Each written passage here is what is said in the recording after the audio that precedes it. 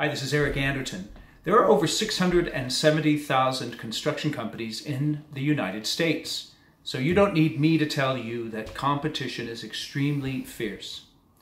I'd like to give you a simple tip to set yourself apart from the vast majority of the people that you compete against day after day. Now, that simple tip is this: a thank you card. When was the last time you received a handwritten thank you card from someone? When was the last time you wrote a handwritten thank you card? Thank you cards that are handwritten are extremely powerful because everyone these days communicates by text or email, but a handwritten thank you card is unique. So when should you write a handwritten thank you card? You should write one when someone does something that is worthy of thanks.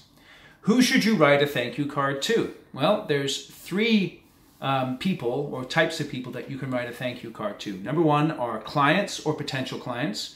Number two are project partners, such as, imagine a superintendent who's done a good job on a project. You can write that person a thank you card, or even a foreman. When was the last time you think a foreman or a project manager received a handwritten thank you card?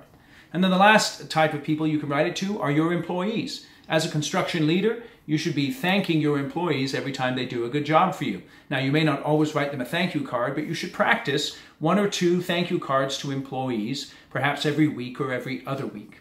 And why should you write thank you cards? There's one simple reason.